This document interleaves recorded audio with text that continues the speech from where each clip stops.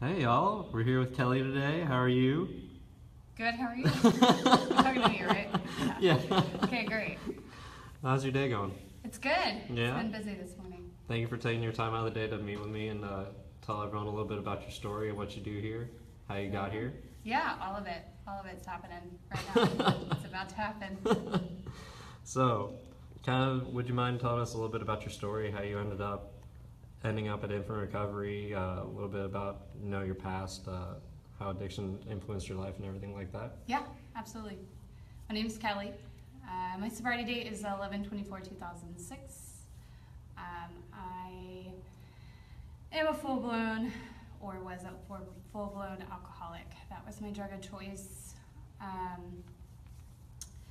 I started drinking what I guess you would call, I'm a late bloomer. I started drinking later in life, my senior year of high school.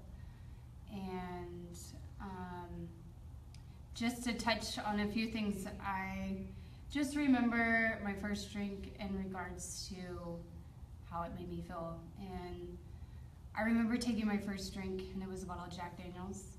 It was New Year's Eve. I gathered all my friends.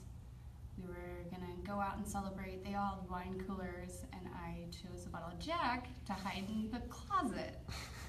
Yeah, but I remember taking the first sip and thinking, this is exactly what I've been looking for, and at the same time feeling, oh no, this is not gonna be good.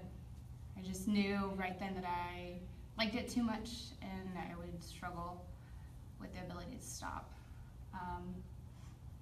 I got sober in California after a really dear friend of mine who was also sober invited me to come visit her.